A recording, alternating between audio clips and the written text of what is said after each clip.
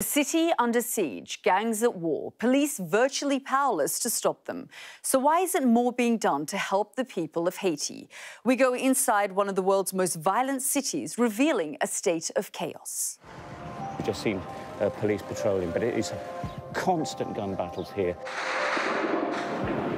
And we continue to fight tooth and nail, night and day, to protect the area. Many of these families have moved multiple times, and they're all here because of the gang violence. The gangs say they represent these people. They say they do not. We need someone to help us out here.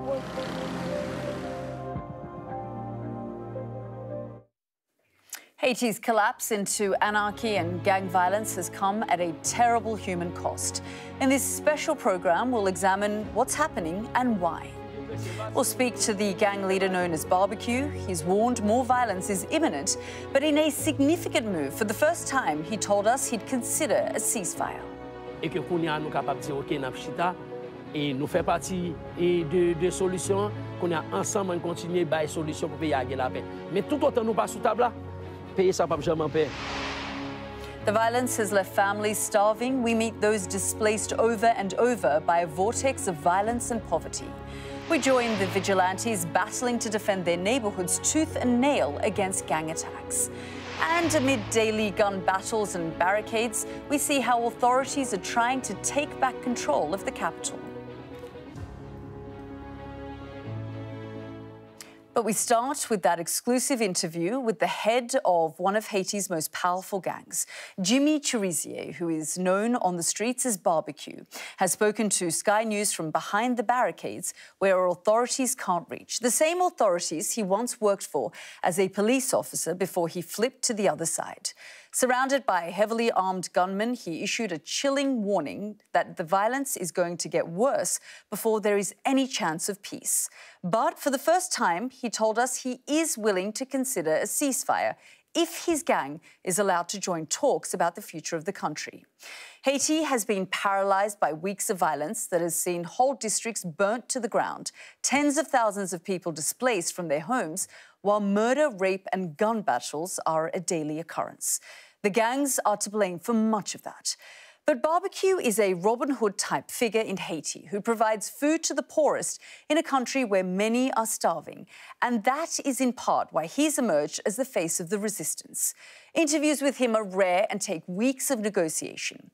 To meet him, our team had to go down a warren of backstreets with snipers watching their every move, to a meeting point where a group of armed gunmen in balaclavas were waiting. The Caribbean island of Haiti is the poorest in Latin America, with the capital, Port-au-Prince, having collapsed into anarchy and violence. There is no functioning government, with gangs controlling at least 80% of the capital city. The different coloured dots on this map represent the many competing factions. Barbecue is the leader of a gang alliance called the G9 Family and Allies, represented by those green dots. From deep inside his territory, he's spoken to our chief correspondent, Stuart Ramsay.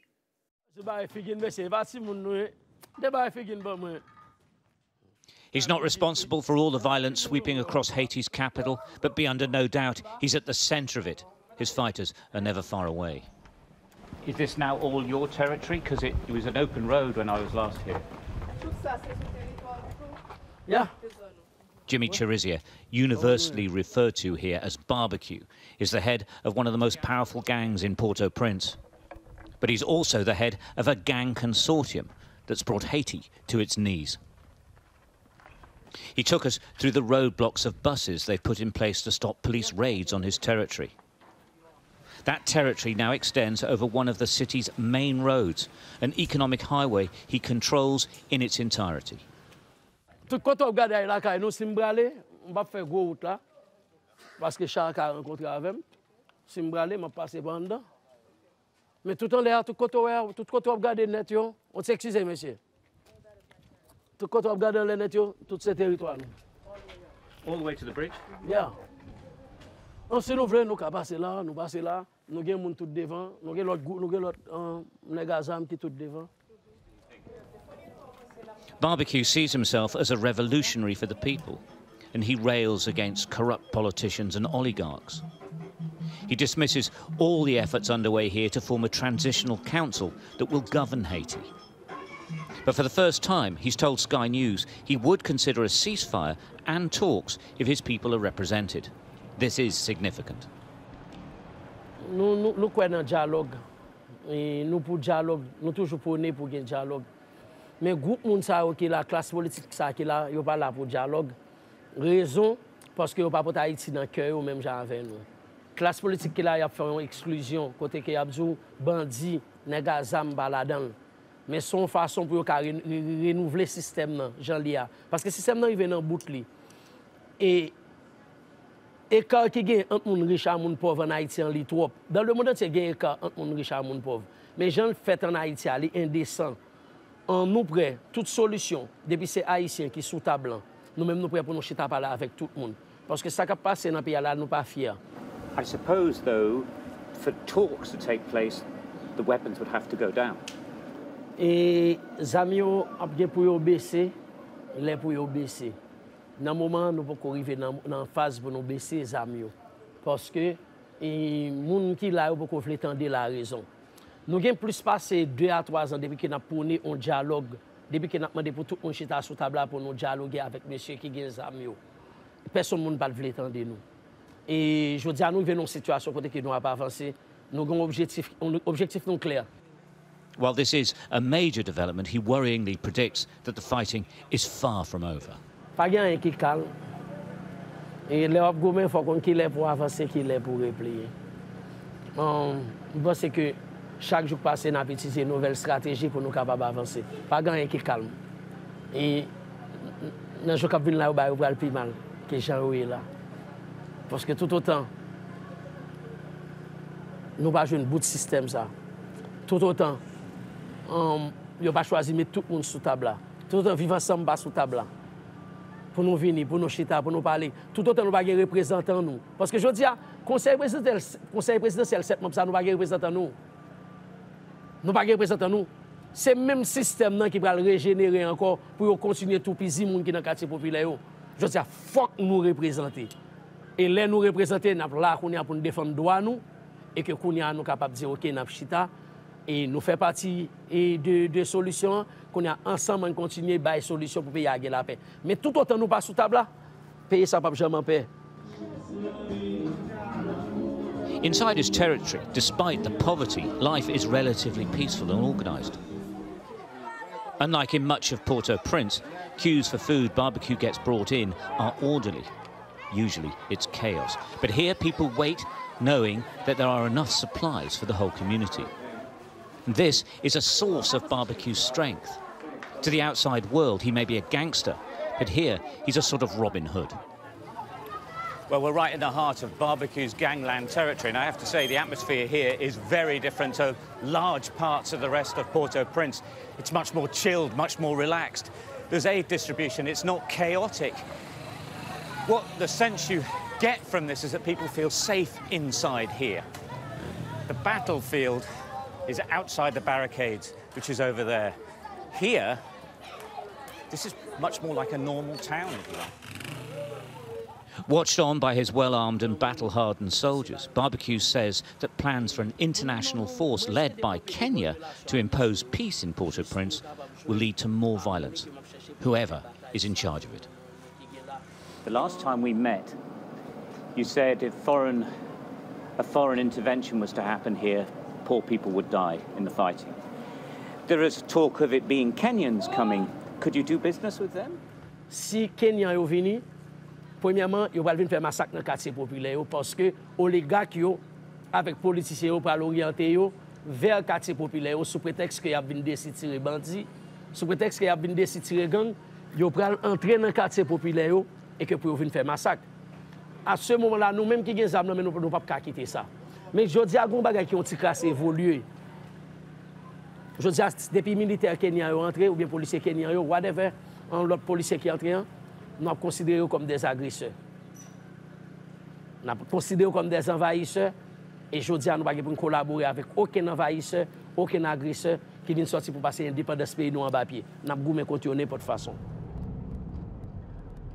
The road Barbecue now controls is all but deserted. The signs of battle, the burnt-out cars and the deserted buildings, are the visual signs of uprooted families who've been forced to flee in their tens of thousands. He says he's trying to rein in the more violent gangs. He says they need to change their ways or risk losing their revolution. Vivre ensemble son leadership collectif lié.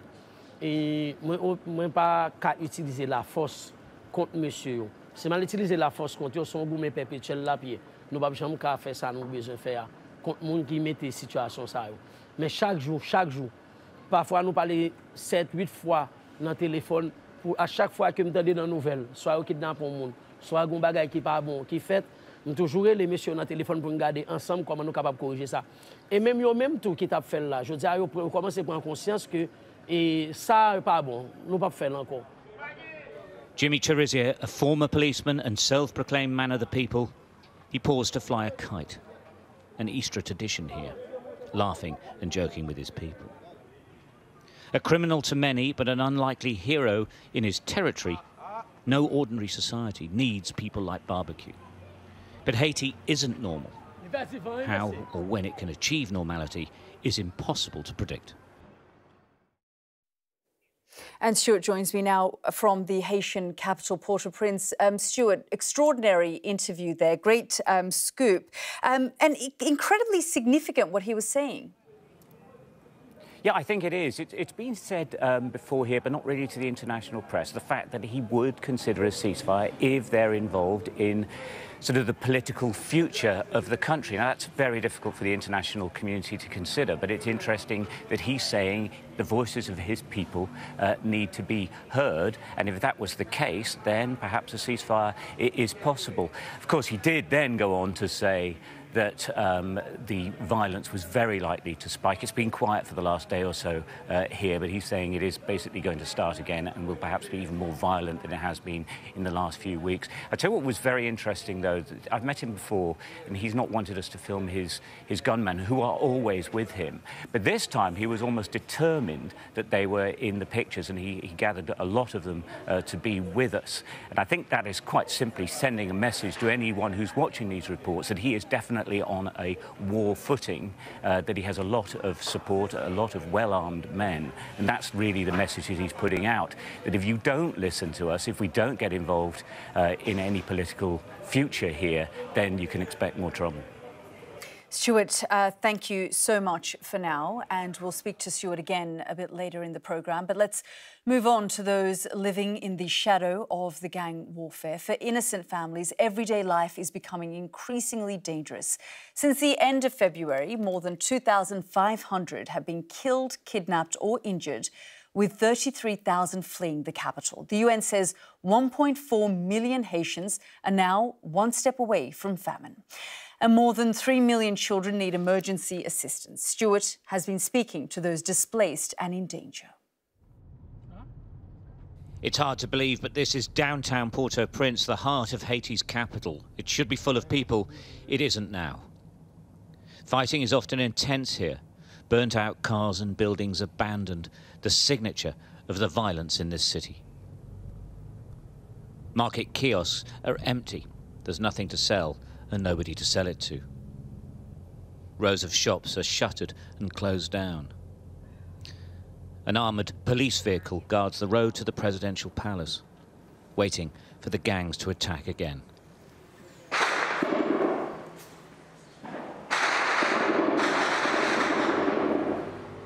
Just a few days ago, we couldn't even drive here. We filmed from a nearby hotel as police and gang members exchanged fire. Armoured vehicles, riddled with bullet marks, now patrol the streets. This is why people have abandoned the downtown, why they're fleeing in their tens of thousands, homes and businesses destroyed or taken by the gangs. Police officers try to direct the traffic away from the most dangerous areas, but it's still chaotic. The displaced, who are family in the provinces, pile their worldly goods onto buses. These people are heading south, but no routes out of Port-au-Prince are safe. Tickets out cost a fortune because the drivers have to bribe the gangs. Even then, there's no guarantee of safety from robbery or kidnapping. But staying isn't an option. Those who have nowhere to go and have lost their homes cram into schools and colleges. Children shelter under school desks. Education long since abandoned in these places. Gaunt and frail two elderly ladies ask us for food. They say they're starving, rubbing their stomachs. Food aid does get here, but there is never enough. There are simply too many to feed. Incredibly, there's 6,500 people living in this school, and this is by no means the only school that is absolutely rammed with people. Many of these families have moved multiple times. They were in refugee centres, the gangs came and moved them on multiple times, and they're all here because of the gang violence. Whole families are now camping. Most here have lost everything. They're basically stuck, their lives destroyed by the gangs. We're on the run. The gangs chased us out. This is our third camp. So third time you've had to move. Why do the gangs push you out of your home? We don't know. All we know is we are on the run. Our houses have been burnt down, and we're on the run. And we're not living. There's no life. We're in misery. We don't sleep. We're stressed. And we don't have enough to eat. With no government, no law and order, and civil society barely functioning, the people of Port-au-Prince are in the midst of a storm of insecurity. Society is falling apart, say those who are trying to help. They're very traumatized because they're not used to living like this. There's no privacy for showering and other personal hygiene, little food, and they're like sardines on top of each other because there's no space.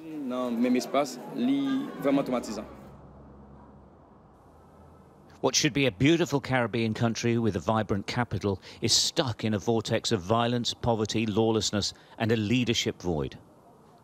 They're praying things get better, but many here fear it could actually get worse. Well, the chaos gripping Haiti hasn't happened overnight. It has a long history of anarchy, but that has descended in recent months following the assassination of the country's president. To explain more about why the gangs have seized control now, here is our international affairs editor, Dominic Waghorn. Haiti is less a country, it was once said, more an international crime scene. It first grabbed global attention and infamy in the 50s with the blood-soaked rule of François Duvalier, known as Papa Doc. His paramilitary secret police, the Tonton Macoute, killed their victims in their thousands, cutting out their organs with machetes, while he stole a reported $1 billion worth of foreign aid, made voodoo the country's official religion, and left it an economic disaster zone. His son, Baby Doc, was no better. Thousands murdered or tortured, hundreds of thousands fleeing, while he lived a lavish lifestyle. His wedding cost a reported $2 million. There were hopes for a while in the 90s of democracy being restored with the help of the Clinton administration during the presidency of the Catholic priest Jean-Bertrand Aristide. But those efforts failed. Then a series of natural disasters compounded Haiti's misfortunes, tropical storms and hurricanes, then the devastating earthquake of 2010 that killed over 220,000 people, injured 300,000 and left 1.5 million homeless. Haiti has never recovered. More anarchy followed. In 2021, President Moïse was assassinated, shot 12 times in the head and torso, his left eye gouged out and his arm and ankle broken.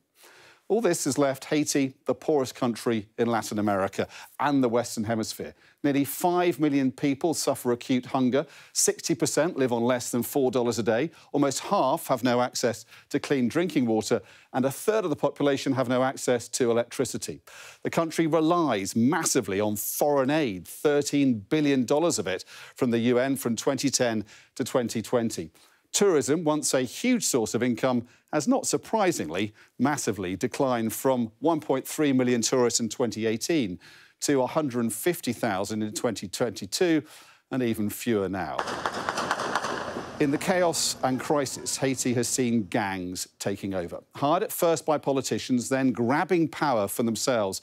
There are now thought to be more than 200 gangs in Haiti, with waiting lists to join them.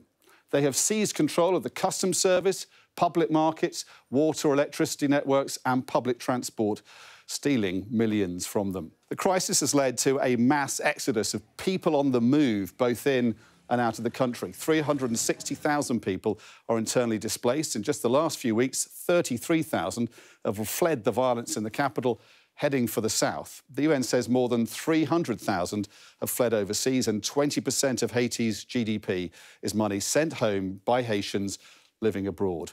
The poorest country in the West is in economic, social and political meltdown as it sinks deeper and deeper into violent crisis and is torn apart by warring gangster warlords.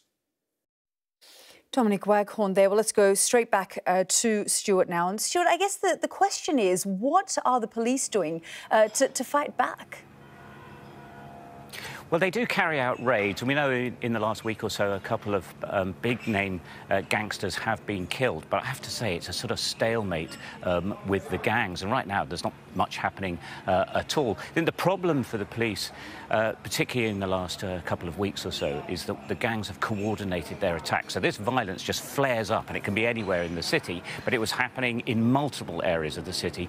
Basically, the police were completely overstretched and couldn't really cope at all. They were literally down to defending their own position. So really, the gangs are so powerful, particularly in Port-au-Prince and all the areas around the capital, there's really not much that the police can do to go on the offensive, if you like. It's basically a matter of containing and controlling as best as they can.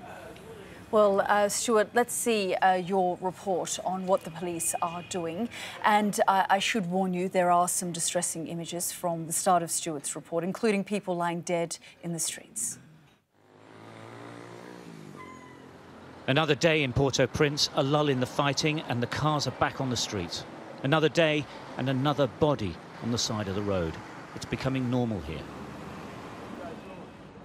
This man was shot, his family covered him and left. Burials are expensive. Another street, two more bodies, a man and a woman shot as they rode a motorcycle. Nobody knows why any of these murders are happening. We see the dead every day. This city is burning and there seems to be no end, no solution, perhaps even no hope. Neighbourhood after neighbourhood is barricaded off. Some are gang territories, some are communities trying to protect themselves. Absolutely nowhere feels safe. Through the barricades, we were given permission to enter a place called Solino. This community of about 10,000 people has been attacked by two separate gangs for a year. They want to take it over. At least 80% of Port-au-Prince has fallen to the gangs, but not here. That's because Solino is protected by armed vigilantes and off-duty policemen who live here and fight together. Every day, this is a struggle to survive. They are surrounded. The armed defenders of Solino, the men who do the fighting, did not want to be identified. Guided by a policeman, we were taken to the various barricades that protect Solino. On the other side is gang territory. It really is that close. So one gang here, barbecue here, and another one here? Or? No, that's all barbecue. Barbecue, Bel Air. Bel Air, after Bel Air, is Cachet du Fait. Cachet du Fait, et puis Iso, Village de Dieu. All gangs? All gangs. But not here? Not. This is police. The front lines are deserted. Nobody lives here now. It really is a battlefield. Homes burnt out by the gangs have been taken back, but they're uninhabitable. This place is in a constant battle with gangs who want to take control of it. If they do, if the vigilantes and the police fail to keep a hold of it, then pretty much the whole of Port-au-Prince will belong to the gangs. The atmosphere is really different to other places. It's quiet, but that's because obviously the vigilantes are here. We've just seen police patrolling, but it is a constant gun battles here, and they're constantly having to keep guard of their property. Inside, the community looks pretty much like anywhere else in Port-au-Prince. But keeping it like this isn't easy. The regular attacks kill men on both sides. It's a turf war, and the vigilantes are holding on. They believe they will win, or rather, they hope they will. Ce sont les citoyens du quartier accompagnés de la police nationale en général. It's us citizens, along with the police officers, who are controlling this area. Without them, we wouldn't have what you see here in Salino. And we continue to fight tooth and nail, night and day, to protect the area. When the roads of Port-au-Prince go quiet, you know it's dangerous. This is the main road to the international airport. It's the only place guarded by the military, but it's completely closed. The overwhelming sense you get is of a capital city not only cut off from the rest of the country, but cut off from the rest of the world. It's a siege from within, and everyone is a prisoner. Well, the head of the United Nations Children's Agency, UNICEF, has said scenes in the region resembled something out of Mad Max. American officials say the situation is dire and have begun evacuating some nationals trapped in Haiti. But they're also deporting people back to the country. So are they helping or hindering the situation? I spoke to Vedant Patel, a spokesperson for the US State Department. I just want to get your assessment of the deteriorating situation in Haiti. Thanks so much for having me. So first and foremost, this is something that we have pushed, we the United States, quite regularly for a number of weeks now. We think it is so important that Haitian stakeholders come together and select the names of who they will have represent themselves on this transitional presidential council, which has a lot of important work at task. Picking an interim prime minister, managing the deployment of this multinational security force mission. The security situation in Haiti is untenable, and that is why it's so important that this work quite importantly move forward. And we hope that there's some credible progress on this presidential council soon. Do you and are you willing to work with any of the gang leaders and the gangs when it comes to any kind of transitional council and bringing them to the table to negotiate, given they do have control of about 80% of Port-au-Prince? The future of this country needs to be determined by the Haitian people. But clearly, I think unequivocally, we can say that individuals partaking in violence, who are under arrest, who have a track record of doing unlawful things, should not necessarily be the ones leading this country. You say that, but it also does, as you say, need to be Haitian-led, and these gangs currently have 100% have control over the capital, and are doing the kind of violent things that remains unthinkable. However, don't you think that perhaps there should be a way to talk to them so that they stop the violence as well? We cannot have unlawfulness and the kind of chaos that we're seeing on the ground in Port-au-Prince right now. That is why it's so important that this multinational security support mission gets up and running. Simultaneously, we're also dealing with the issues of the future governance of the country. And that's where the TPC is going to have the very important task of appointing a prime minister. Why is the United States deporting Haitians back to the country, given how violent the current situation is? Haitian migrants are being deported into a death trap. I mean, we're seeing bodies, all over the streets at the moment. So first, we absolutely need to address the crisis on the ground in Haiti. It is a dire, dire situation, and every day counts. Simultaneously, though, we're going to continue to be a country that enforces our immigration laws. So sending Haitians back is something that you think is okay, and you will continue to do so? Look, again, this is something that the Department of Homeland Security can speak to, but the deportation of individuals who have entered the United States unlawfully or who have been deemed that they don't have a risk of credible fear to stay in the United States, that is consistent with our immigration policy, regardless of the country of origin. But it is important for Haiti to be able to stand on its own feet, because, of course, the United States is concerned about the influx of migrants that may turn up to the United States as a result of the fragility in the country. Of course, we're going to watch and assess the circumstances and adjust our own planning to meet those situations. So do you have an idea of when this transitional council will be installed? Our hope is very soon. Vedant Patel, spokesperson for the US State Department. Let's get a final thought now from Stuart. And Stuart, you spent years covering the chaos and the crises in Haiti. How does the current situation compare?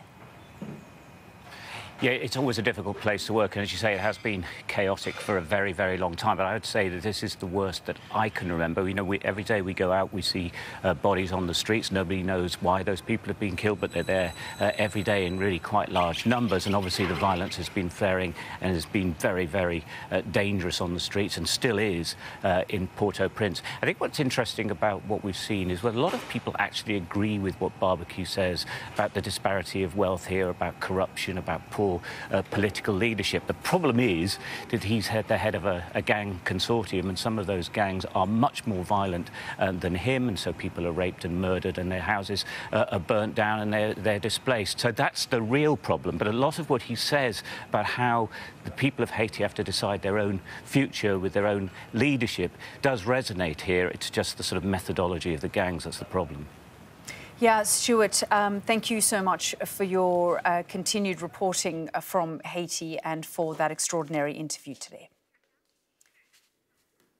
Haiti's future hangs in the balance, so will the international community come to the table and speak to the gang leaders to avoid more bloodshed?